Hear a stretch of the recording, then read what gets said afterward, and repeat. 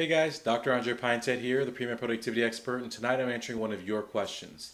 And the question is one that I get a lot, so I thought I'd answer it, and it is, does it matter if I haven't taken all the classes that are covered on the MCAT? Will it affect my score? And the simple answer is maybe, possibly, could be, might not. And what I say by that is that in anything, guys, like in your whole life, right? How will you do in medical school?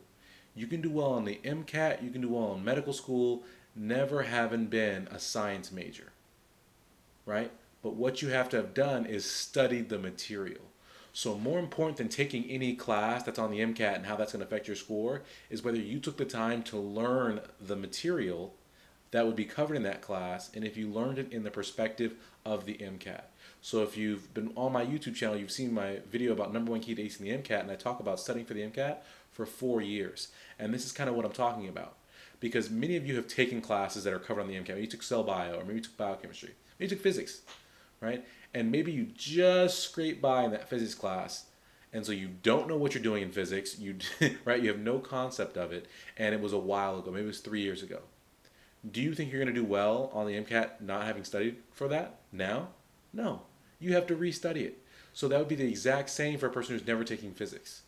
All taking a class does for you is give you the opportunity to learn the material. But if you didn't take the time to learn it and learn it thinking about the MCAT, then it's not going to be that useful to you. So if you've never taken psychology, can you do well in the psychology section of the MCAT?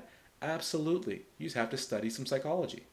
Now, if you've taken a psychology class or you've taken a physics class, then your learning curve is going to be a lot, right, flatter. It's because you're going to have less ramp up. You're like, oh, I remember hearing something about Newton's laws, that's something, or was that Freudian psychology, right? You're going to cue a little bit, and so that's going to make the learning faster.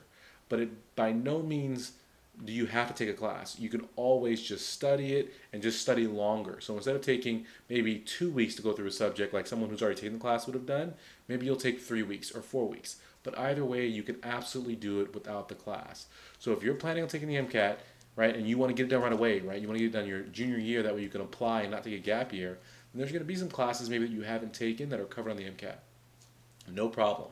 Just study your butt off and really dive into the material for that subject, and you'll be just fine. So that's your question answered. If you have questions, if you're watching this video, you didn't ask that question, but you have some other question, shoot me an email, right? Write it in the comments below.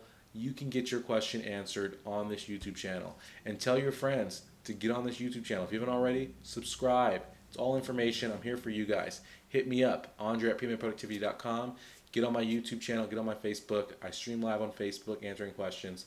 Be there. Don't miss out. This is Dr. Andre Pinesett signing off, y'all.